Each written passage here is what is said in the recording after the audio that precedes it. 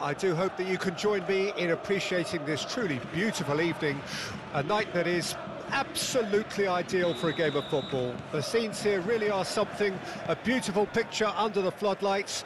Traffic and transport round here, not the kindest, but regardless of that, the fans have found a way of getting here. There is a sense of theatre and the decibel levels are rising. And expectations are rising and decibel levels are rising. The noise is quite something. You can feel what football means to the people in this part of the world. It is a true heavyweight clash.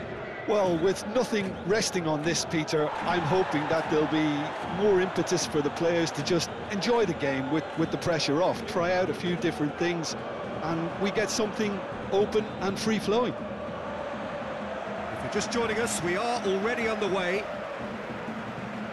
Jim, you've played in games of this nature. Who can make the difference?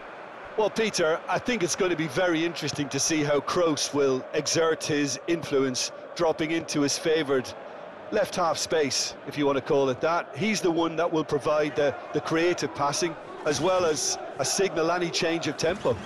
I'm thinking the same. He will be a central feature, no doubt. That's very neat. Oh, he'll be annoyed at himself for not getting there. Well, the defence proved infallible then, but that won't be the last they'll see of him. Valverde.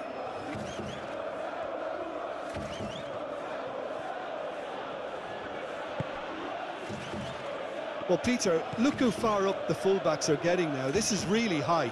And constantly after the ball, aren't they? Yeah, I think they're weighing up their options to see how long they can sustain this and suppress those wide opposition players. And the keeper's got it again.